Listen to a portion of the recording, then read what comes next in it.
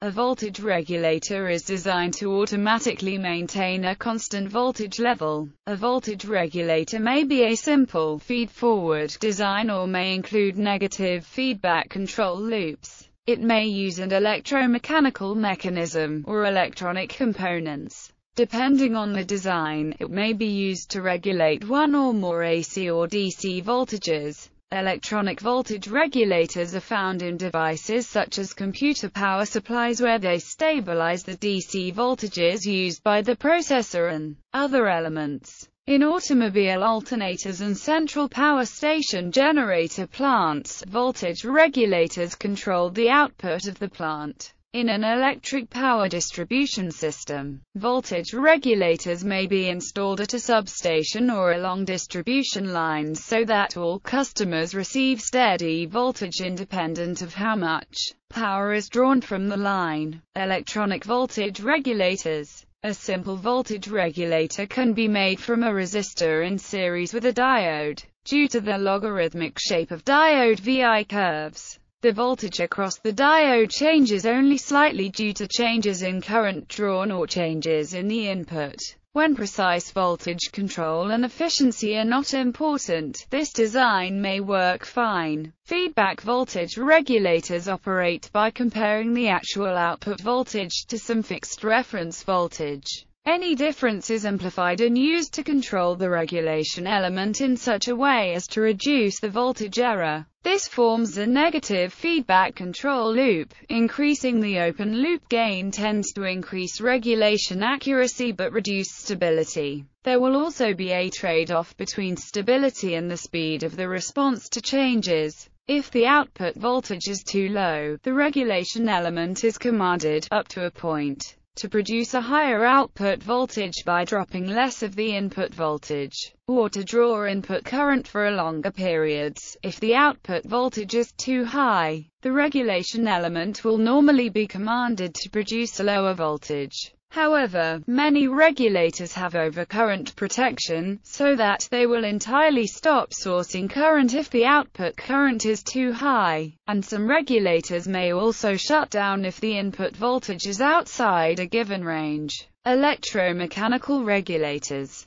In electromechanical regulators, voltage regulation is easily accomplished by coiling the sensing wire to make an electromagnet. The magnetic field produced by the current attracts a moving ferrous core held back under spring tension or gravitational pull. As voltage increases, so does the current, strengthening the magnetic field produced by the coil and pulling the core towards the field. The magnet is physically connected to a mechanical power switch which opens as the magnet moves into the field. As voltage decreases, so does the current, releasing spring tension or the weight of the core and causing it to retract. This closes the switch and allows the power to flow once more. If the mechanical regulator design is sensitive to small voltage fluctuations, the motion of the solenoid core can be used to move a selector switch across a range of resistances or transformer windings to gradually step the output voltage up or down, or to rotate the position of a moving coil AC regulator. Early automobile generators and alternators had a mechanical voltage regulator using 1, 2, or 3 relays and various resistors to stabilize the generator's output at slightly more than 6 or 12 V, independent of the engine's RPM or the varying load on the vehicle's electrical system. Essentially, the relay employed pulse width modulation to regulate the output of the generator,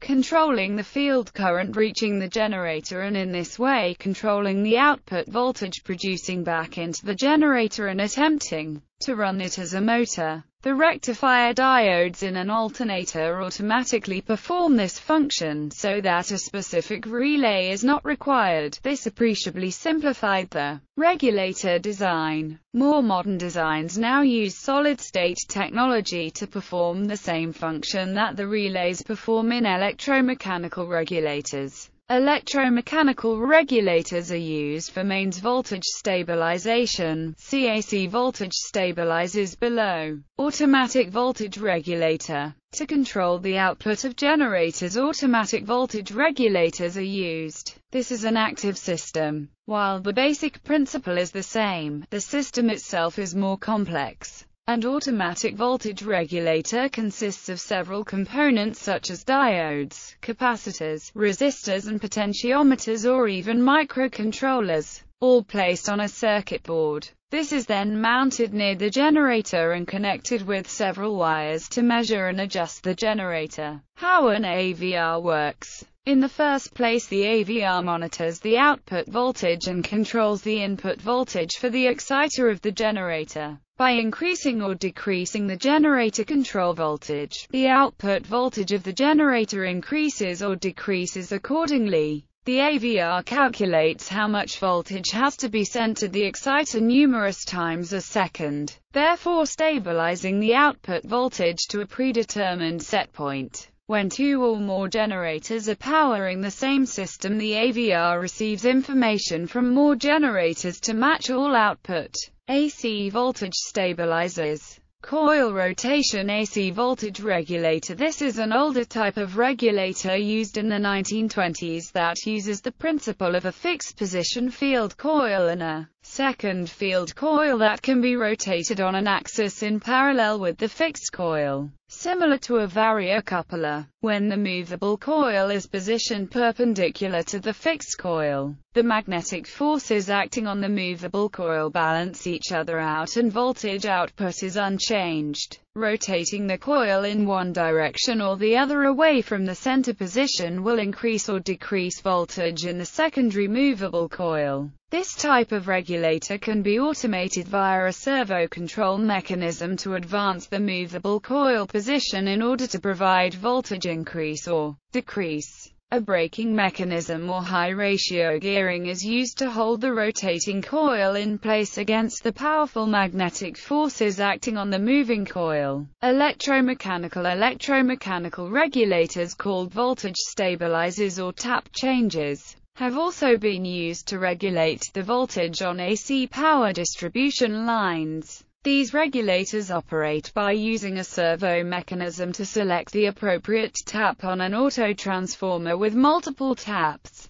or by moving the wiper on a continuously variable auto-transformer. If the output voltage is not in the acceptable range, the servo mechanism switches the tap, changing the turns ratio of the transformer to move the secondary voltage into the acceptable region. The controls provide a deadband wherein the controller will not act, preventing the controller from constantly adjusting the voltage as it varies by an acceptably small amount. PWM static voltage regulator. This is the latest technology of voltage regulation to provide real-time control of voltage fluctuation, sag, surge, and also to control other power quality issues such as spikes and RFI electrical noises. This uses an IGBT regulator engine generating pulse width modulated AC voltage at high switching frequency. This AC PWM wave is superimposed on the main incoming wave through a buck-boost transformer, to provide precisely regulated AC voltage.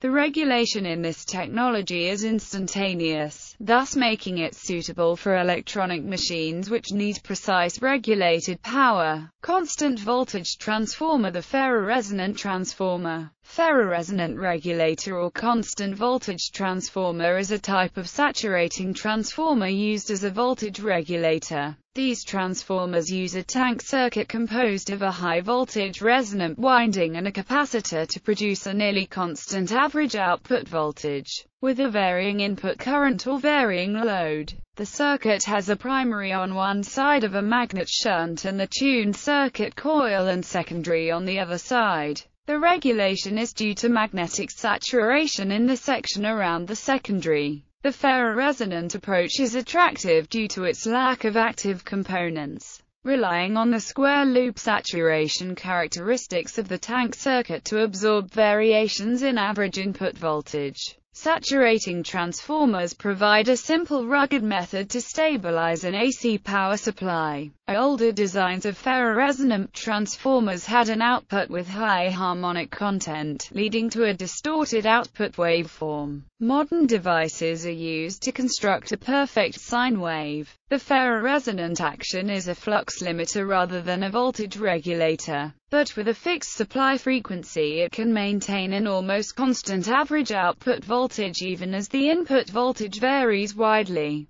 The ferroresonant transformers, which are also known as constant voltage transformers or ferros, are also good surge suppressors, as they provide high isolation and inherent short-circuit protection. A ferroresonant transformer can operate with an input voltage range plus or minus 40% or more of the nominal voltage. Output power factor remains in the range of 0.96 or higher from half to full load. Because it regenerates an output voltage waveform, output distortion, which is typically less than 4%, is independent of any input voltage distortion, including notching. Efficiency at full load is typically in the range of 89% to 93%. However, at low loads, efficiency can drop below 60%. The current limiting capability also becomes a handicap when the CVT is used in an application with moderate to high inrush current like motors, transformers or magnets. In this case, the CVT has to be sized to accommodate the peak current, thus forcing it to run at low loads and poor efficiency. Minimum maintenance is required, as transformers and capacitors can be very reliable. Some units have included redundant capacitors to allow several capacitors to fail between inspections without any noticeable effect on the device's performance. Output voltage varies about 1.2% for every 1% change in supply frequency. For example, a 2 Hz change in generator frequency, which is very large, results in an output voltage change of only 4%, which has little effect for most loads. It accepts 100% single-phase switch mode power supply loading without any requirement for derating, including all neutral components. Input current distortion remains less than 8% THD even when supplying nonlinear loads with more than 100% current THD. Drawbacks of CVTs are their larger size, audible humming sound, and the high heat generation caused by saturation. Commercial use voltage regulators or stabilizers are used to compensate for voltage fluctuations in mains power. Large regulators may be permanently installed on distribution lines. Small portable regulators may be plugged in between sensitive equipment and a wall outlet. Automatic voltage regulators are used on generator sets on ships, in emergency power supplies, on oil rigs, etc., to stabilize fluctuations in power demand. For example, when a large machine is turned on, the demand for power is suddenly a lot higher. The voltage regulator compensates for the change in load. Commercial voltage regulators normally operate on a range of voltages, for example, 150 to 240 V or 90 to 280 V. Servo stabilizers are also manufactured and used widely in spite of the fact that they are obsolete and use outdated technology. Voltage regulators are used in devices like air conditioners, refrigerators, televisions, etc., in order to protect them from fluctuating input voltage. The major problem faced is the use of relays in voltage regulators. Relays create sparks which result in faults in the product. DC voltage stabilizers. Many simple DC power supplies regulate the voltage using either series or shunt regulators, but most apply a voltage reference using a shunt regulator such as a Zener diode, avalanche breakdown diode, or voltage regulator tube. Each of these devices begins conducting at a specified voltage and will conduct as much current as required to hold its terminal voltage to that specified voltage by diverting excess current from a non-ideal power source to ground, often through a relatively low-value resistor to dissipate the excess energy. The power supply is designed to only supply a maximum amount of current that is within the safe operating capability of the shunt regulating device. If the stabilizer must provide more power, the shunt regulator output is only used to provide the standard voltage reference for the electronic device, known as the voltage stabilizer. The voltage stabilizer is the electronic device, able to deliver much larger currents on demand. Active regulators.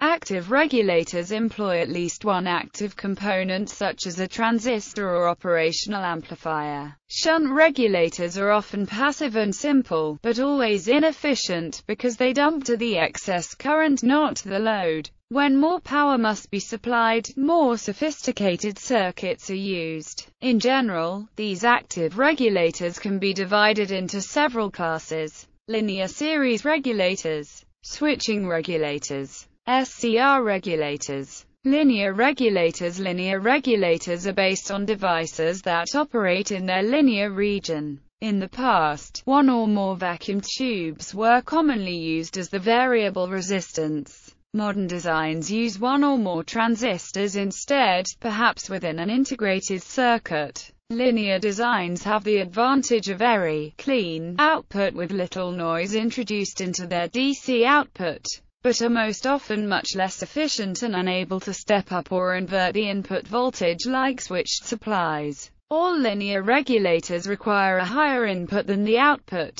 If the input voltage approaches the desired output voltage, the regulator will drop out. The input-to-output voltage differential at which this occurs is known as the regulator's dropout voltage. Low dropout regulators allow an input voltage that can be much lower. Entire linear regulators are available as integrated circuits. These chips come in either fixed or adjustable voltage types. Switching regulators. Switching regulators rapidly switch a series device on and off. The duty cycle of the switch sets how much charge is transferred to the load. This is controlled by a similar feedback mechanism as in a linear regulator. Because the series element is either fully conducting or switched off, it dissipates almost no power. This is what gives the switching design its efficiency. Switching regulators are also able to generate output voltages which are higher than the input,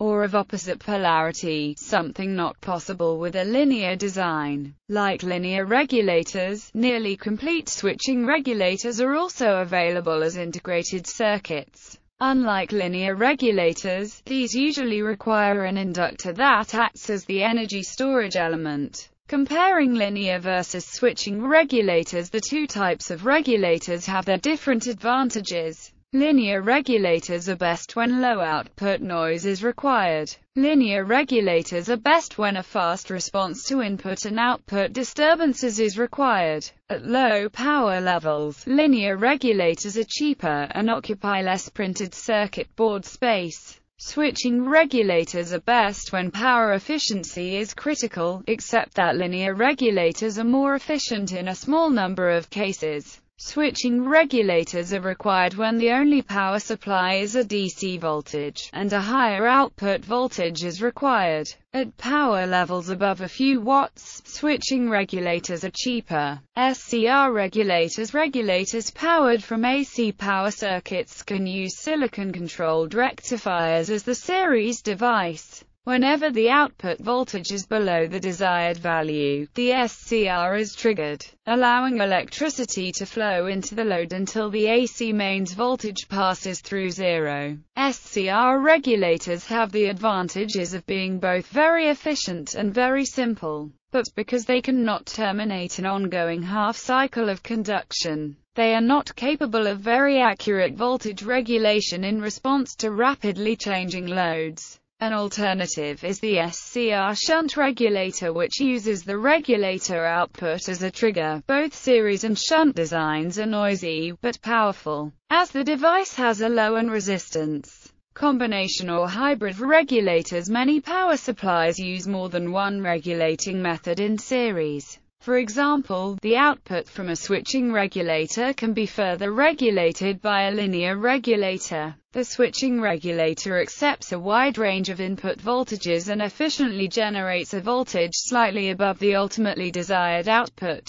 That is followed by a linear regulator that generates exactly the desired voltage and eliminates nearly all the noise generated by the switching regulator. Other designs may use an SCR regulator as the pre-regulator, followed by another type of regulator. An efficient way of creating a variable voltage accurate output power supply is to combine a multi-tap transformer with an adjustable linear post regulator.